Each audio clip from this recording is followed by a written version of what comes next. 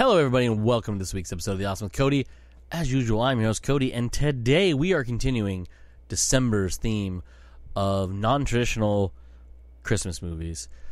So, for the folks who are just tuning in for the first time this month, or you're playing this out of order, I have picked 5 what I consider non-traditional Christmas movies. That basically means they have to do with Christmas, but they're not about Christmas. Well, I mean, one of them definitely is the one I'm talking about today. Well, 2 of them actually are. But anyways, they take place during Christmas, and the events of the movie happen because of Christmas. How's that? Does that make more sense? So today we're talking... So last week I talked about The Night Before. Today I'm talking about Krampus. Next week I'll be talking about Gremlins. The week after that, Ernest Saves Christmas. And after that, Kiss, Kiss, Bang, Bang. And I will go into more of those, obviously, in the coming weeks. But today we're talking about a little movie from 2015 called Krampus. Krampus is directed, co-written, and produced by a gentleman named Michael Dougherty. I've talked about Michael Dougherty before on here because I talked about Trick or Treat. Actually, I think this year, right? Talk about Trick or Treat this year? Doesn't matter. I don't remember what I talked about. Anyhow, Michael Dougherty has done a lot of things. Well, I mean, a lot of things. He's done a handful of things. If you haven't seen Trick or Treat, it is his anthology movie that he did in 2012, technically. I'm sorry, no, 2007 was when it was made, and it came out in 2000. Oh, I forget now. Hold on. Wait up. Oh,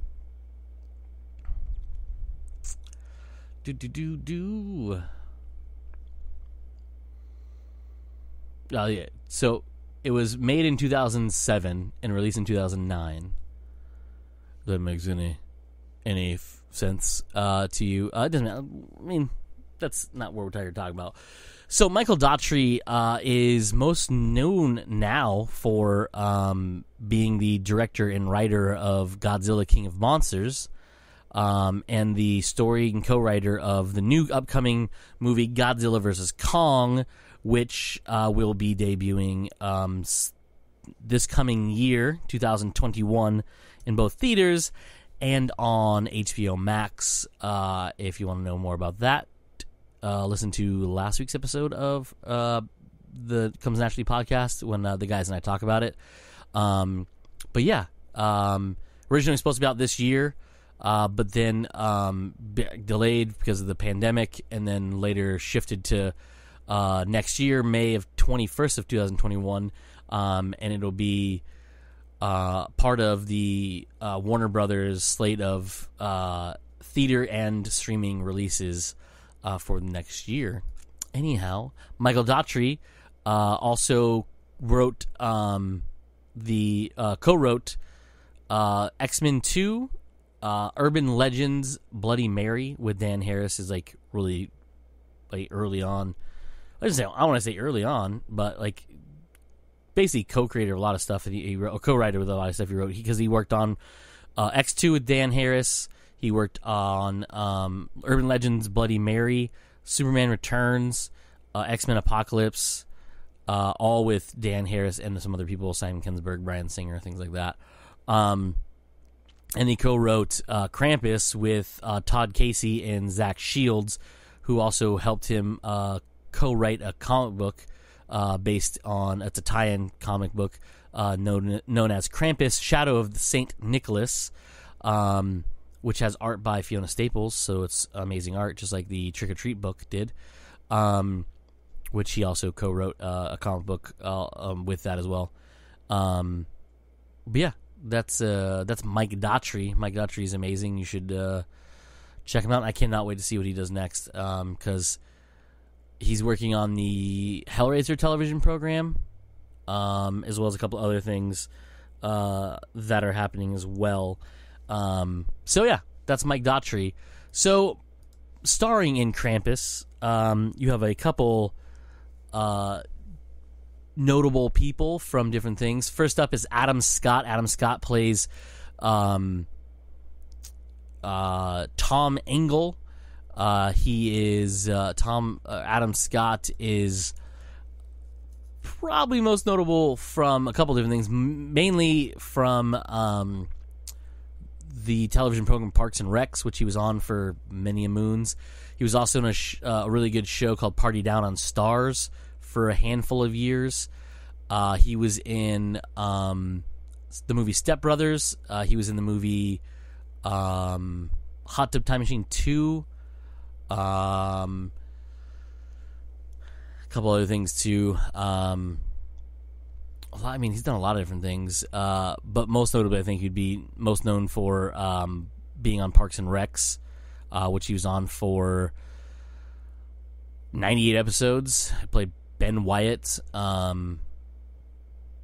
So that's that, and then a bunch of other stuff. I mean, he's done a bunch of different things. That's Adam Scott. Toni Collette plays his wife by the name of Sarah. Toni Collette has been in a lot of different things. She is most recently, I guess, really she's known for a couple different bigger pictures in the last big couple of years. Knives Out, Hereditary, The Way Back, a couple other, bigger movies the last few years. But she's done a ton of stuff.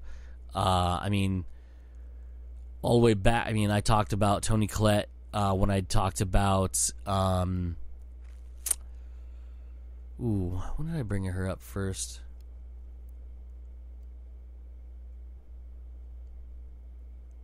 Well, did I talk about her at all? I don't remember if I did or not. But basically, she's been in a lot of different things.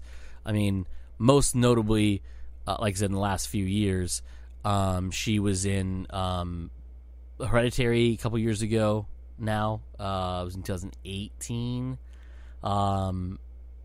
2013 was The Way Back, which is a fantastic movie with a handful of amazing people in it. Knives Out just last year, which is really fun. She's Toni Collette's pretty amazing. She's in a lot of really cool stuff, and that's Toni Collette. Yeah, there you go. Next up, we have David Kirshner, I believe is how you say his name. David Kirshner is known for a lot of things. He's done a lot of movies. Like he was in Anchorman, he was in Talladega Nights. He's in Thank You for Smoking, Semi-Pro, The Goods, Live Hard, Sell Hard, and then he was in a movie called Extract. He was in Waiting, like I said. Did I say Waiting? I think it's Waiting. He was in Waiting. He was the manager of the Restaurante. He's been in a ton of different things. He was on Saturday Night Live for like a year or something. But he's been in like a ton of movies. Some satire stuff, some not satire stuff.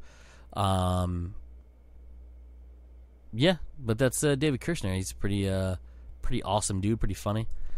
Next up, we have Allison Tolman as who plays Linda, the sister of Sarah in this movie. She is most recognizable as Molly. I want to say it's Solverson from the first season of Fargo, which I believe she was a deputy in. Yeah, Deputy Molly Solverson. She was also, I guess, on the show Good Girls, which is on NBC currently, I think. But and then she's on Emergence, which is on ABC, I think. But she's a regular in that one, I guess. But she was in TV-wise. She was on two episodes of Drunk History. She was a voice in Archer, Prison Break, Castle Rock for 2 episodes last year or year before. Movie-wise, I just recently watched Killing Gunther. She played a character named Mia in that one's really funny. Obviously, she was in Krampus. She was in The Gift, if you remember that movie, with Jason Bateman and Rebecca Hall from 2015, right? Yeah, 2015. The Sisters Brothers, which is a Western crime drama movie with Joaquin Phoenix and John C. Reilly. I think we're in that one. I think so. But yeah, she's been in a bunch of random things all over the place. But most famously, she's from the first season of Fargo, which is the only season I've watched of Fargo, and it's really good, so you shall watch that. Next up is Conchita Ferrell. Conchita plays Aunt Dorothy in this particular movie. Conchita is forever going to be known to me as two main things. She's been in a ton of stuff. But she'll always be known to me as two roles. One is Berta from 2.5 Men, and the other one is going to be what is her character's name from Mr. Deeds? Because she does a wrestling match fight with Winona Ryder in that particular movie. Where are you at, Mr. Deeds? She's been in a lot of stuff. I mean, she's been all over the map. I mean, TV-wise, she's been on pretty much every TV program you can ever imagine. Jan. She played Jan. Jan in Mr. Deeds. That's what it was. She was, TV, let's just see, TVs. So, Real Monsters, Teen Angel for 2 seasons, I think. Buffy the Vampire Slayer, Two Guys and a Girl, Touched by an Angel, Jag, Friends, The Wild Thornberrys, Buzz Lightyear of Star Command. She was on ER, Sabrina the Teenage Witch. I mean, she's done so many different things throughout her career. But most people recognize her from 2.5 Men. I always remember from Mr. Deeds because it's just a hilarious role. But I mean, she's been in tons of movies with tons of different people from all over, and she's unfortunately just recently passed away at the age of 77 in October of this year, 2020. Unfortunately, she was fantastic in everything I ever saw her in. Yeah, so that's Conchita Ferrell. Next up, we have, I would guess the main star, I guess you could say, or not really star, because it's a fucking, a lot of people listen, but he's the main character. Plays Max. His name is MJ Anthony. He basically is always going to pop up as being Percy in the movie Chef with Jon Favreau. He plays his son. And then obviously I saw him in this one, which I loved him in, or I love Krampus. He was also in the Bad Moms movies, which I never watched. And then he was in a Keanu Reeves movie called Replicas, which y'all should see. And one day I'll actually talk about on here, I think, because I actually dig that movie a lot. One of those fucked up sci-fi movies. And then TV-wise, he was on The Mentalist, Grey's Anatomy. Currently on a show called Council of Dads, which airs on NBC. Yeah, NBC. It's canceled. Never mind. Not currently. Not anymore. It's canceled this year. But yeah, that's MJ Anthony. And last but not least is Stefania Lavia Owen, who I thought I knew from a lot of different things, but really, The Lovely Bones was one of them. Obviously, Krampus was the other one. And that's about it. That's all the movies I know her from. I thought I knew her from something else, but I did not. That's who that is. So Krampus, for the folks who don't know, is a Christmas comedy horror.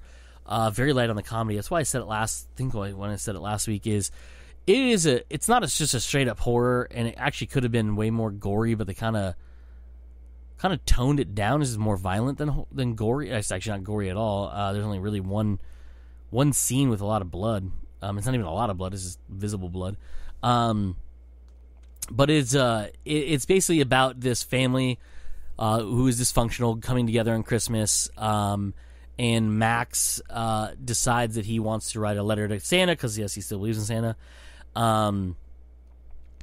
And he in the note he basically doesn't ask for anything for himself. He asks for his parents to fall in love again, for his sister to be happy, and his uncle, aunt, and cousins to not have to be in hard times all the time. And when his